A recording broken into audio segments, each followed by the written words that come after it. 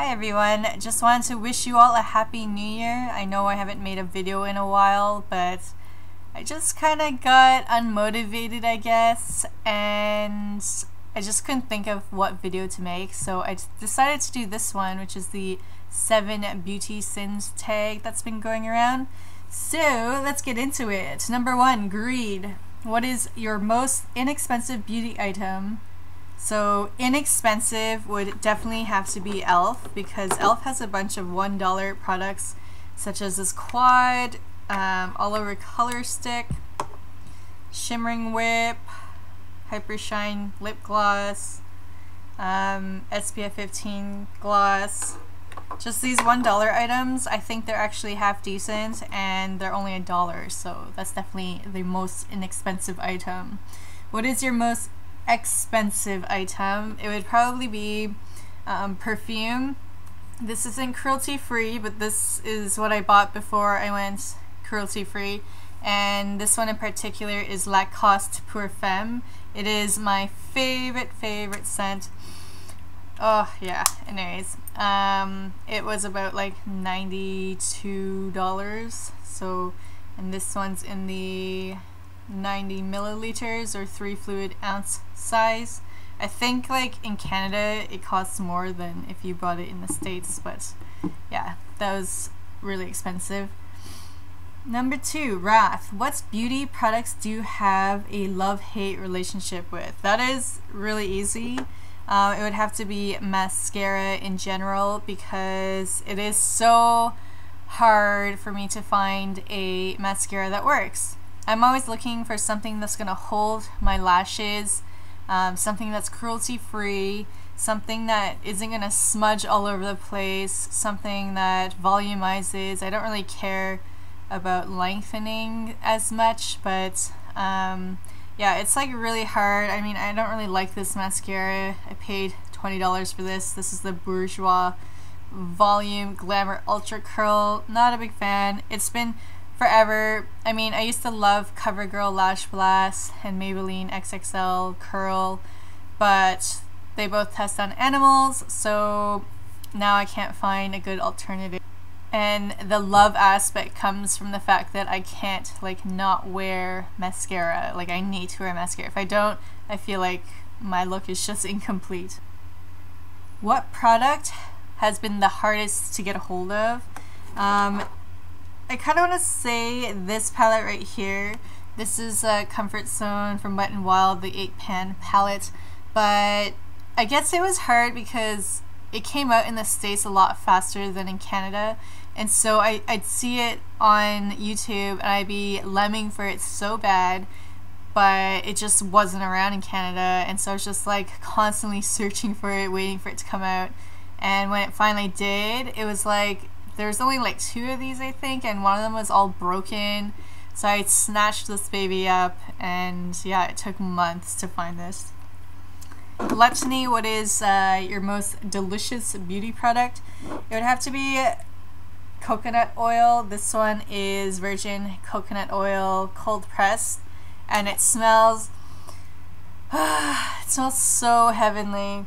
It smells like coconut ice cream, or like, oh, it just smells so good.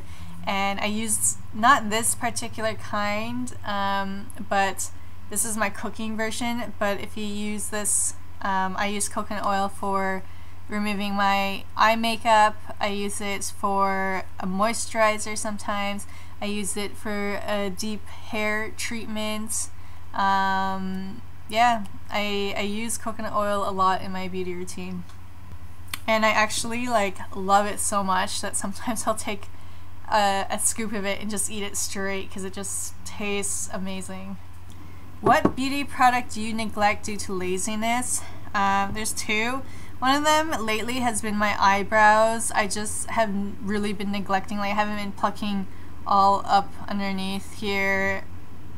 I've just been really lazy, but luckily I don't have like really bushy eyebrows, so they don't really, it doesn't really make a difference if I don't pluck unless I get up real close, and you'll see that there's some stray hairs.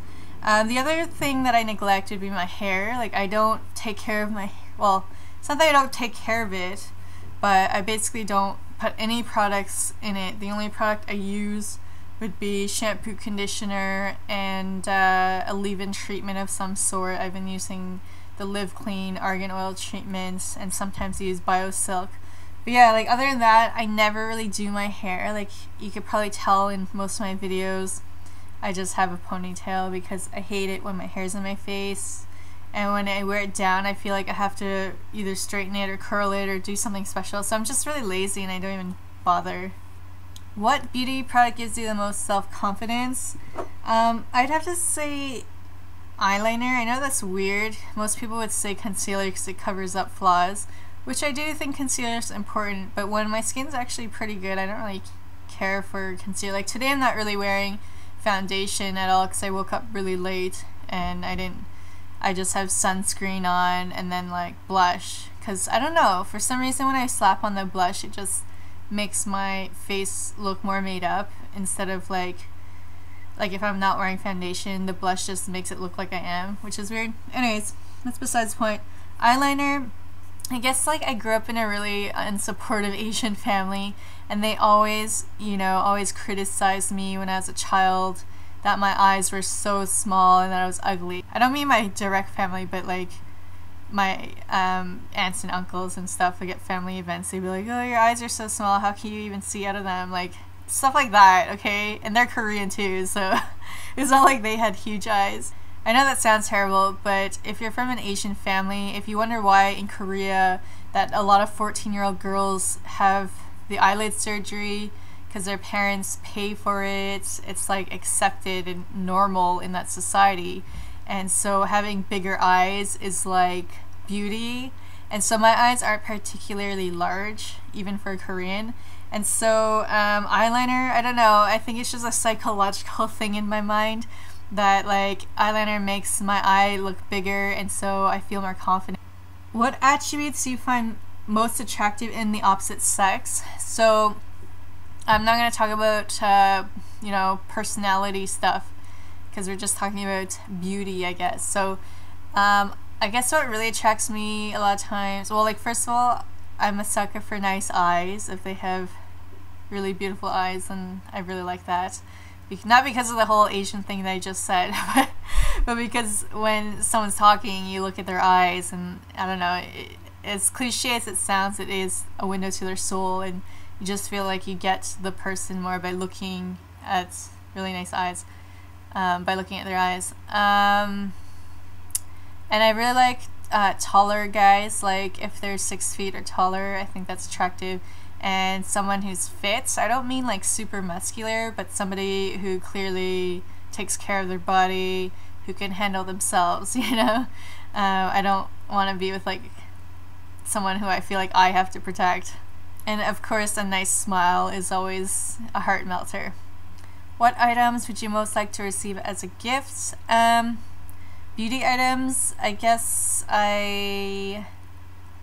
I've been really loving for the Naked palettes. I can't make up my mind which one I want to get, but it's not that anyone would ever get it for me as a gift, because most of the people in my life, like my real life, like none of the people I'm friends with is really into makeup, so they wouldn't like go into a makeup store to get me a makeup item as a gift. So this is just me what I want, and perhaps might gift myself in the future. But one of the Naked palettes, or maybe both if I go a little crazy, but that is what I would like. So that was Envy. So I hope you sort of enjoyed that and got to learn a little bit about my messed up family. But if you would like to do it, I'd like to watch yours. So I'll see you next time. Bye!